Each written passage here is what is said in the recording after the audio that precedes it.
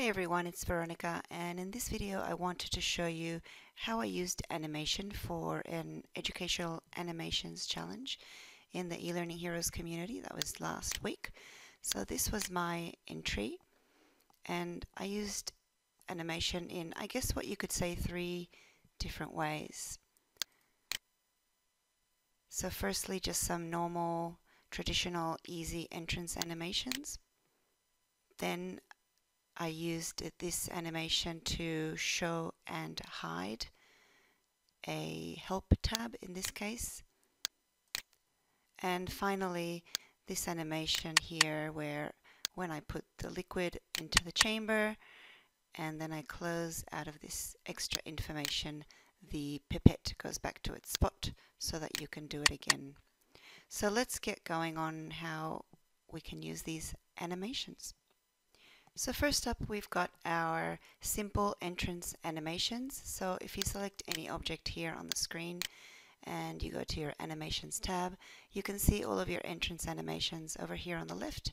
So some of my favorite ones that I use all the time are this one called a float in animation, and of course your traditional fade in animation. I use fade a lot.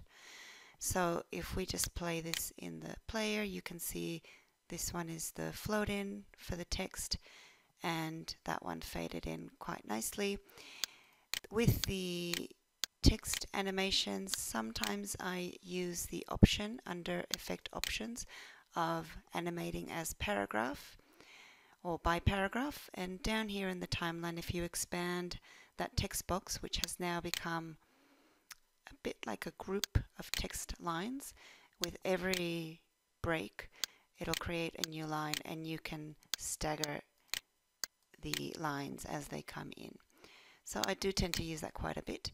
Another couple of my favorite entrance animations you can see on this screen are the swivel and the wipe, which you will see right here. That's the wipe with the liquids coming into the test tubes, and the pipette there was the swivel animation. Number 2, the next one that I want to show you is how this help panel flies in and out when you click the help button or the close button. So I've tidied up this slide just so that we only have the objects that we're working with here. So this is a combination of a fly in and a fly out animation.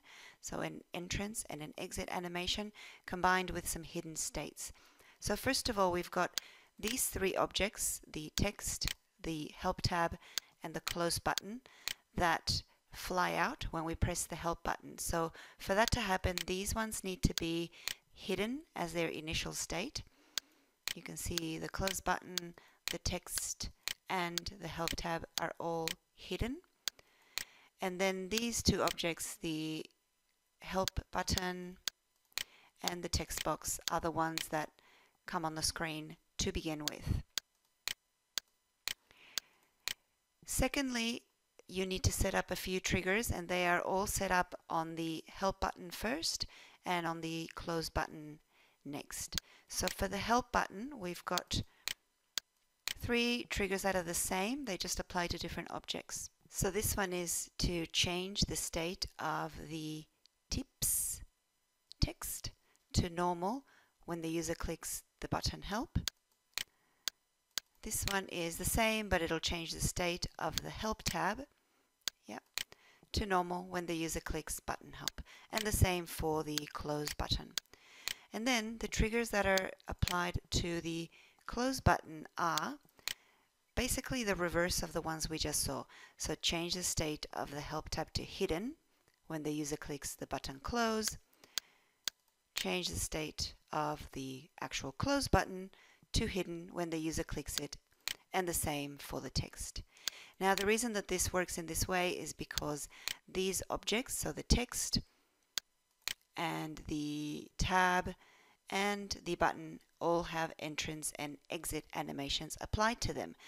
Namely, the tab has a fly in animation coming in from the left and a fly out animation going out to the left, and that is what makes the tab fly in and fly out when those triggers fire.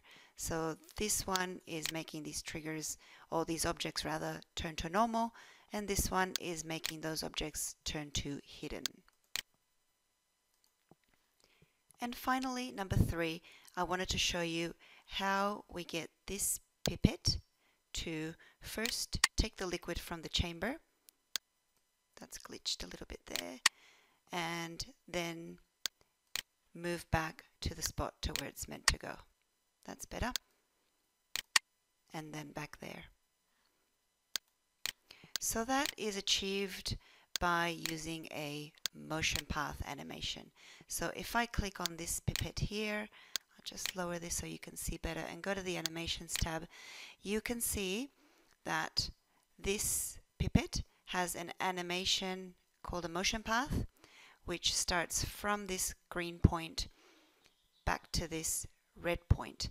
So the user is going to drop the pipette on this funny shaped hotspot that I made. That is going to trigger the layer to show up, and when the user presses that button, there's a trigger here to hide the layer and also a trigger to move the pipette along the motion path when the user clicks that button. These are test tubes with liquid in them. The liquid itself is separate from the test tube image, and they also have a wipe up animation when they come in, and then a wipe down animation when the user drags and drops the pipette onto the hotspot. So you can see that here we're going to say change the state of drug A, which is this one, to hidden when the user drops the pipette on that hotspot. And there you have it. That's 3 different animation types used in Storyline: traditional easy entrance animations, entrance and exit animations used with hidden states, and motion paths to return the object to the original spot. Any questions or comments, please leave them in there, and I will see you next time. Thanks for watching.